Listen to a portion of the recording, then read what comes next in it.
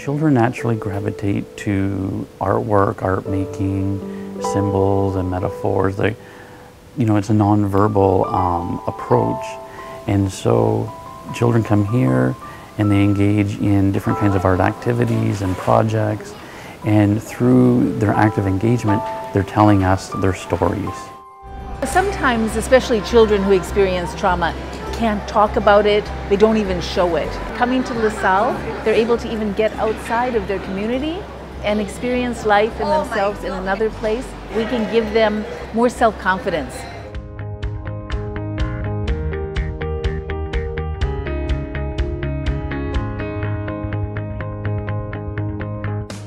Our students are not just artists, they're also training to be therapists. So art therapy is in fact a marriage between visual arts and therapy.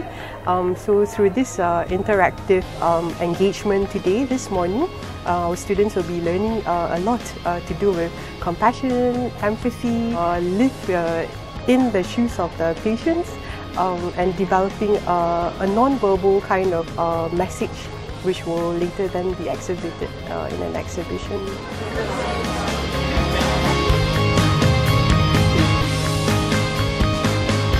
It's very touching, especially for the little boy that I was talking to, how he was so positive to all these trials and errors that he has been going through, from his family to the condition that he has, and how he's so positive and he's just like a really happy boy, and it really inspired me as an artist to create an art piece based on what he has gone through. So I'm very, very honored to be part of this project.